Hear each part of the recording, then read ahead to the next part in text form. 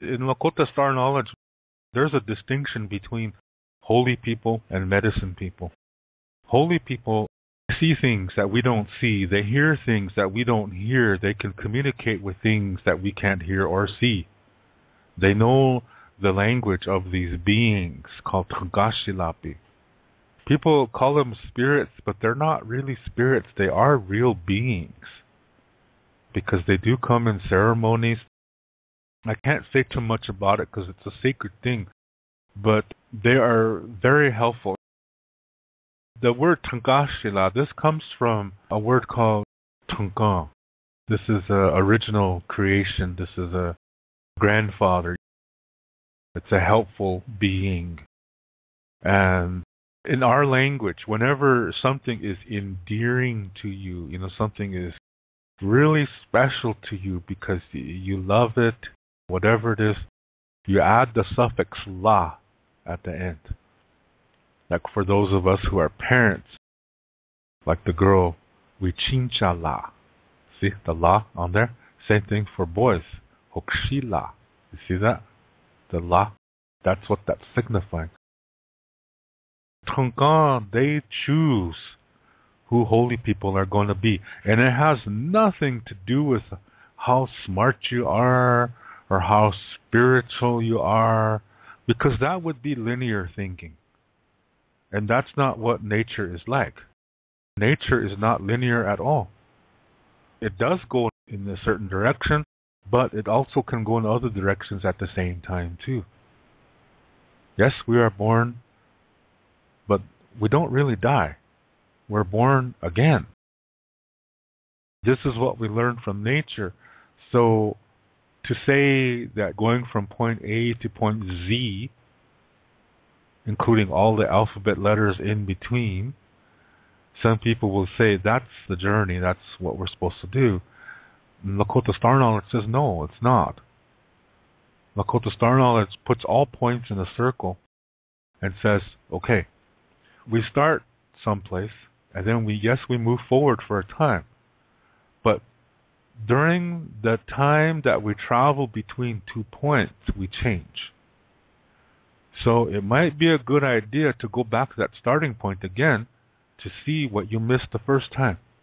Because you've developed, you've changed. That means you see more. So you go to the starting point again, and yeah, there it was. It was there the whole time, but you just weren't developed enough to see it. So in the Lakota Star Knowledge, it's kind of encouraged that you take some time to go back to a point where you've already been and look at it again, because you might see something you didn't pick up the last time. That's why it's important to come to peace with difficulties from the past. So when you think of them, it doesn't bother you, and then you might see something you didn't see before, and you learn something again. That's the reason why. So for the ancestors, it's non-linear thinking. It doesn't just go forward. It can go in different directions, sometimes at the same time. That's through our consciousness. So that's how we continue to learn. That's what life is about, yeah? Learning so we can live, so we can love. So as we live, as our bodies develop, that doesn't mean they're getting better. It just means we're learning. And sometimes we have to go backwards to learn. So when these Tungan, they later became known as Tangashi, these beings, they can see inside our bodies. They see where our physical body, our mind, our emotions, and our soul, they see where that connects. They see our sacred centers.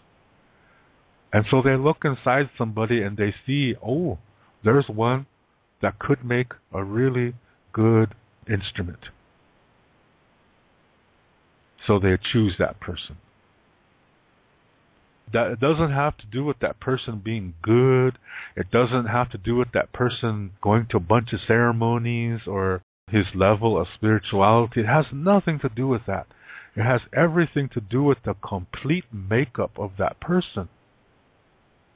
That there's something about that person that makes him perfect to be a candidate, to be an instrument, for the Tangashi. See, they see it. We don't, but they see it. So they choose who the holy people are going to be.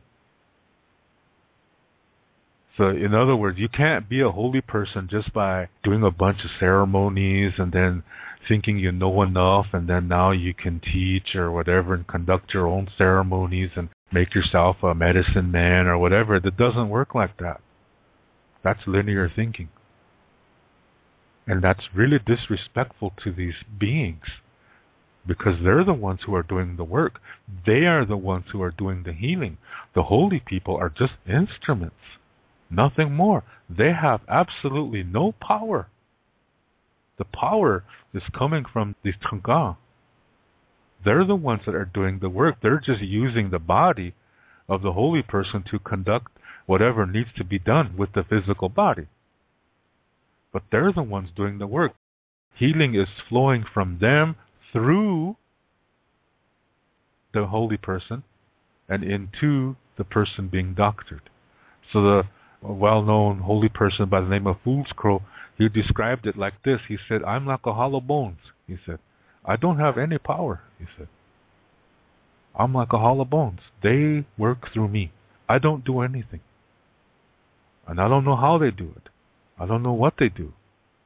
But they use me to do it. That's what a holy person is. He's not a man that has all this mystical power. It has nothing at all. That's a holy person. But they can see these things. They talk with them. They can speak with animals. They can speak with plants. They know their languages. That's a holy person. And they see themselves as servants to all creation, including to the plants and animals. So if you go inside a real holy person's house, there's no screens, there's no screen doors, there's bugs crawling around on the inside, and do you see what I mean?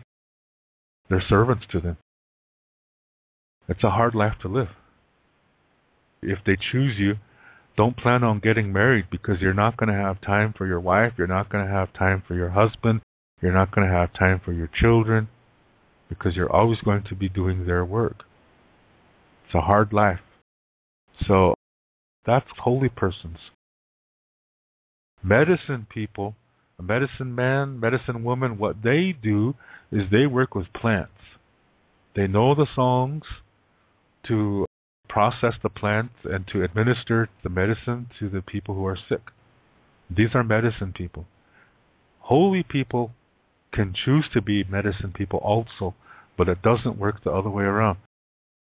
When a person becomes a medicine person, they can't just say they're going to be a holy person, because remember, it's the beings, these Tangashi, that choose them.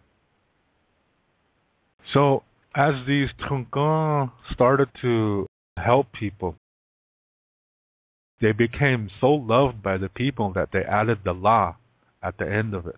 So they're called Tangashi la. That's singular. When a bunch of them are in a room, they call them Tangashi la bi. The bi is the plural.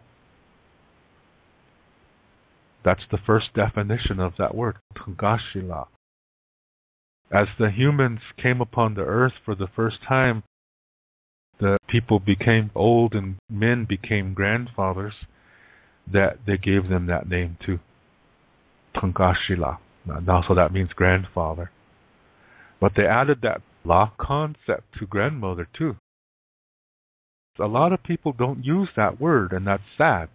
Unchi-la is a grandmother that's really endearing to you. Unchi just means a normal grandmother. But one who's really loving to you, you say unchi-la. That word does exist, it's just that people don't use it, and I don't know why. And then the third definition was when we came into contact with Americans, and they're trying to make treaties with the people, and the chiefs were saying, well, who is this president? Who is this American president? What does he do? And they said that, well, he takes care of his people, he loves them, He loves all the children. And then the chief said, oh, like a grandpa. And they said, yeah, like a grandfather. So then they called the president Tongashila. The third definition. So in this flag song, you hear this word Tongashila Tawapaha. That's the president's flag. They're talking about the American flag. They're not talking about a prayer flag. A lot of people misunderstand that. So that's the third definition of Tongashila. So anyway, the Tongashila Pi choose the holy people. And holy people cannot make other holy people. They can't choose, because remember, they don't have any power. So it's the Tongashila Pi that choose who they're going to be. And for medicine people, they can choose another one. Because they're going to recognize something about a boy or a girl is like, this kid really likes plants. So they watch them, and then they slowly guide them. And then they see if they want to be a medicine person, and then they choose them. They then teach them, and they recognize the herbs. They show them how to prepare them. They teach them the songs that they need to sing as they're doing preparation and administration of the medicine. That's medicine people. They can choose each other, but they only deal with plants and their preparation, administration, and prayer. That's their work. So medicine man and holy man are not the same thing. Now, one of the two ceremonies that Iktomi gave the people is Iwipi. And so usually today they call the men who Iktomi chooses as Iwipi men. And he gives them power. So, Iwipi men are the only ones of all these healers who really have power. And usually they have a spider with them all the time. That's who's giving them the power. That's what Iktomi means. Spider. But there's an interesting take on this. That even though Iwipi men are the only kind of healers who have any power, each time they conduct one of these ceremonies, they lose a little bit of it.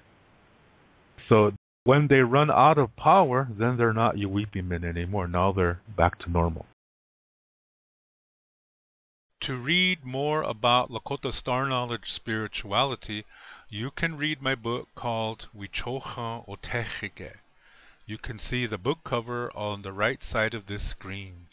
This book contains the information to what I talk about on my Lakota spirituality videos.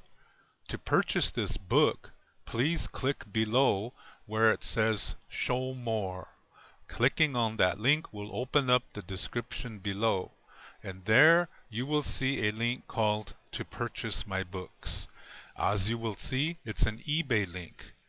Click on that eBay link, and there you will see the information to get this book. Lila Pilamayelo. Thank you very much.